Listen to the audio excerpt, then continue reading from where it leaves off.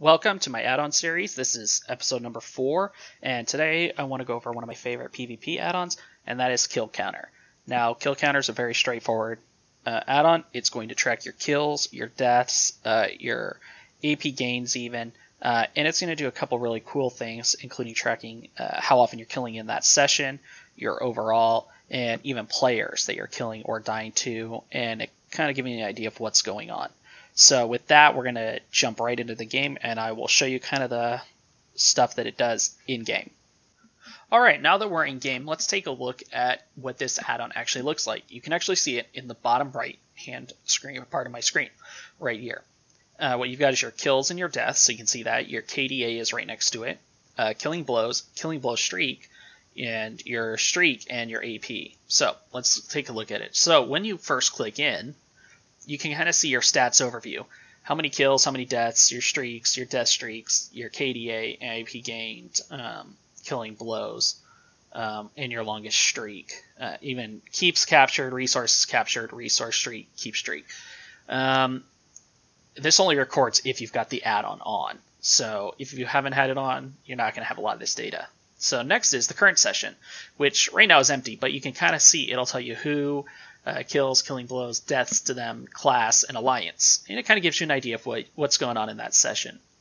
Kills, you can kind of see real easily a lot of kills that you had. You can sort it by total kills, so you can see who I've killed quite a few times. Killing blows, you can sort it. Revenge kills, avenge kills, classes, which is just going to be a big list, and then of course alliance, or by player name. Then you've got killers. These are people that have killed you. So you can take a look. You can see who's got kills on you and how many kills on them you may have in that case. And you can sort by kills on you or kills on them. Then you can go into the stats breakdown. It'll show you most killed player, most killing blowed player, total unique players killed, which is actually more than I thought there. How many alliance kills you have, so which alliance you're killing more, most classes killed, your biggest killer, your total unique killers, most dangerous class to you, alliance, and then it kind of breaks down the different alliances that you may be killing. So as you can see, for me, I kill everyone into Necros. Necros the least because, well, they've been out the least amount of time. And Templars happen to be something I kill a little bit easier than anything else, I guess. On the flip side, Sorcerers tend to be the most dangerous thing to me, followed by Nightblades on this character. Killing blows, you can kind of take a look at your killing blows, what is causing it. So if we flip over, Impale, which is an execute, there should be no surprise this is my biggest killing blow. And then Swallow Soul, Light Attack, and it kind of goes down on what's doing it.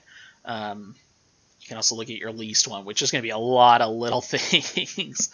And then there's settings, right? You can turn on different announcements, IC flag alerts, all this kind of stuff. You can keep it on or off as you want.